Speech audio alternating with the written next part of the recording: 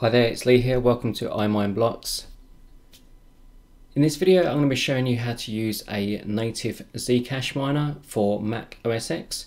So all that means is that you can run this program within your normal Mac desktop settings. So you don't need to use any virtual boxes, virtual machines, or anything like that. You can just run it as a normal program right from your Mac desktop. So on the actual screen, what I've got is a screenshot of how I was running a fork basically of the same miner, but what I was actually doing was using it within a virtual box. So we've got Ubuntu running within the actual Mac desktop. So using that same sort of a miner, this was the Xenon Cat version of it, and with that I was getting just under 8 solutions per second on 4 threads.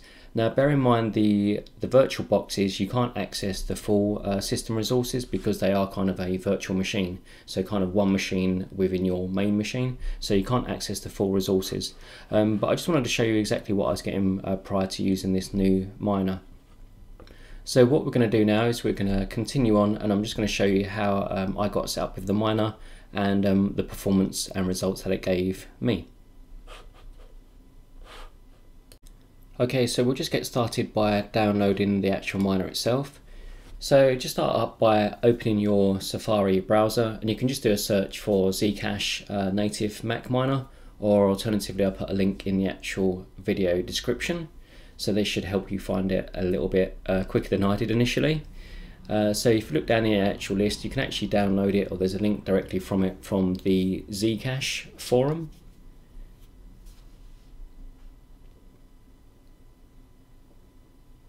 So just on the actual Zcash forum, you can see that it's like the official thread, and it's actually done by a guy called Just Van Bloom. He's also got a link to a GitHub page where you can download the latest versions of this Zcash Mac miner.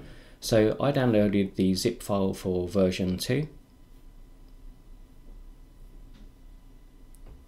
Just wait for that to download, and then we can go to our downloads folder.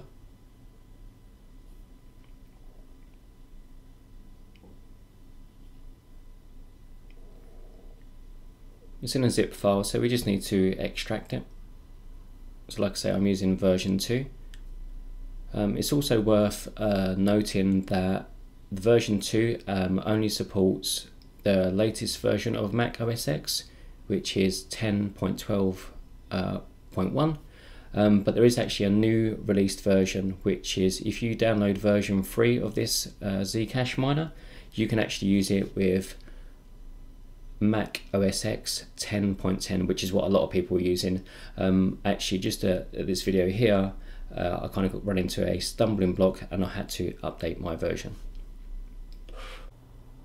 Okay, so the Mac has now been updated. I'll just show you what I'm currently using. So if I go about this Mac, I'll just show you the actual processor that's inside and also the current version.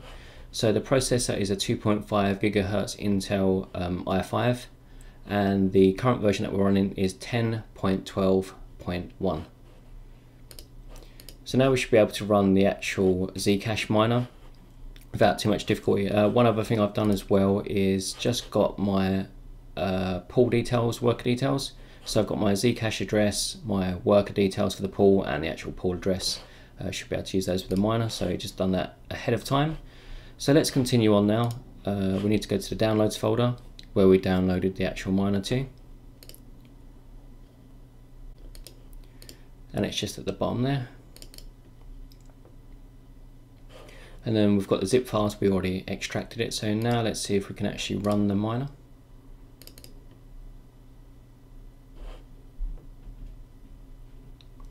Just a security notification to let us know that it's you know, do we definitely want to open it, which we do.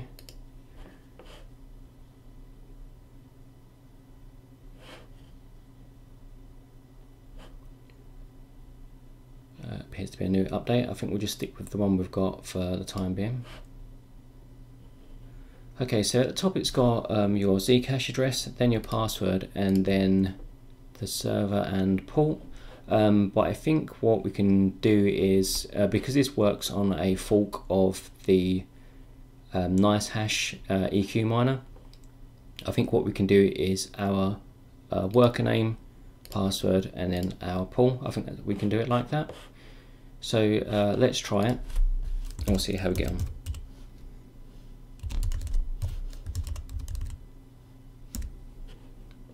Password is X.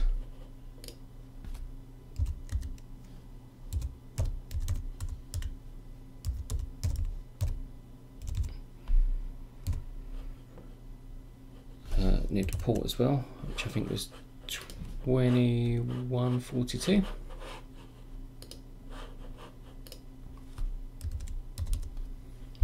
And we'll go with 4 threads. Let's just try that, see how we get on.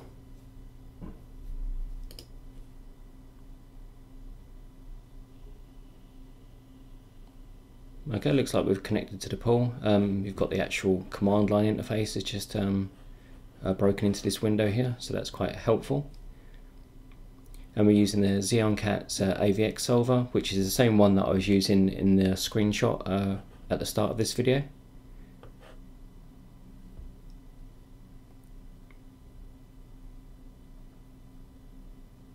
Okay, so the actual solutions per second is picking up bit by bit. What I'll do is I'll just let it run for a few minutes and then we'll see how we're doing.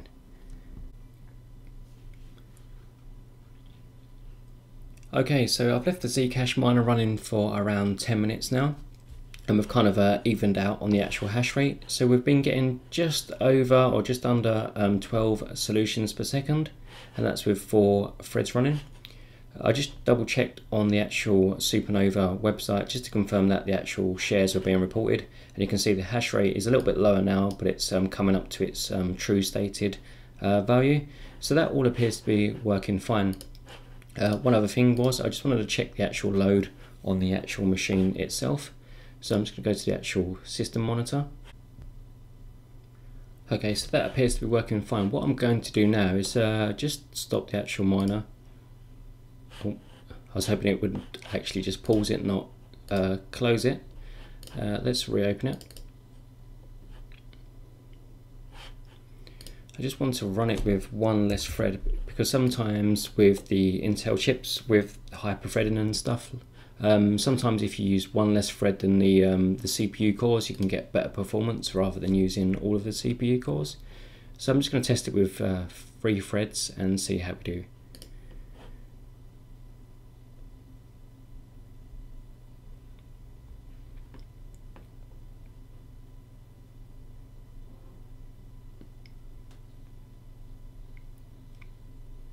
Okay, so it looks like it's going to take a while to build up this average hash rate. It does take quite long. In the normal command line interface, the actual hash rate picks up to its true value in just a couple of accepted shares, but this one, it's quite delayed. It literally takes, you know, a good sort of 5 or 6 minutes to actually get up to its true value.